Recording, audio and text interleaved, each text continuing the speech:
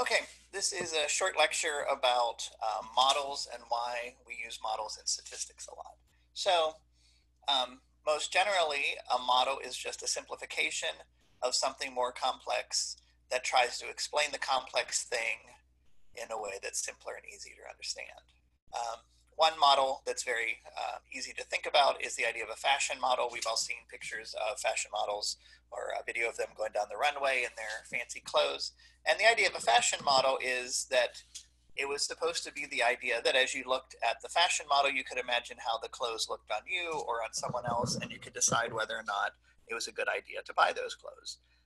We can see already from that the idea that a model is wrong, right? Then again, the person is what they are, but models are typically picked for having a certain body type, certain shape. They're often very tall, with the idea that you could then imagine yourself wearing those clothes, but in practice, they would probably look quite different to how you might look in them or how somebody else might look in them after they've bought the clothes. So thinking about a car, here is a model of a car, and this is my son's. He's 6. He likes it a lot. He can zoom it around and bump it into things and have 2 of them. And he would say this is a pretty good model of a car. If you were trying to learn how to fix a car, or you were thinking about buying a car, this is not a very good model at all. You might even say, well, if this is a model and this is another model of a car, well, first of all, this is a truck, but I could imagine him saying this is a better model. Look, it's bigger, it has some more details on it. You can do some other things with it. You get the doors open, that kind of stuff. But it still doesn't help you with those other things. So this idea that the purpose of a model determines how useful it is, determines whether or not it's a good model. I think that's the idea that we really want to pursue in this short video. So um, here is another model of a car. I got it from just Googling, so you can see that it has all the different components of a car. Maybe you're really interested in how the engine works.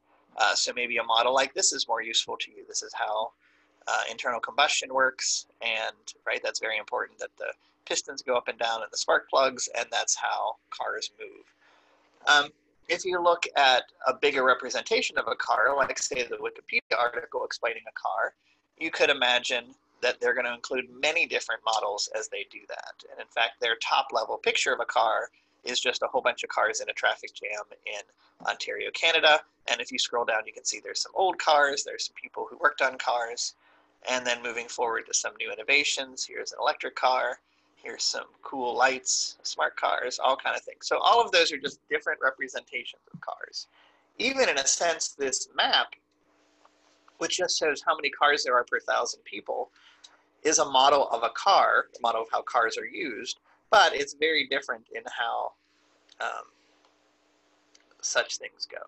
So the idea that typically a good model will include many smaller models that help explain different elements that would be useful for different people is really what we want to have. And so just in conclusion, I want to use this quote by George Box. George Box was a mid-century statistician. He was been turned into a meme, which not all of us can say has been true. And George Box, his quote is, "All models are wrong, but some models are useful." And in fact, that Wikipedia page goes into that detail all the time. He actually said the quote in reverse, which said, how wrong do they have to be before they aren't useful, is really what you want to think about. That all models give some value, they give you some understanding. And even the most simple model, this one, or maybe you can imagine drawing a stick figure of a car on a piece of paper, how that helps your understanding of a car, how that helps you understand these more complicated models. What we're going to be doing throughout the second half of the class especially is we're going to be using models to try to understand complicated data sets. And in all of those cases, the models are wrong in the sense that we're not looking at every piece of every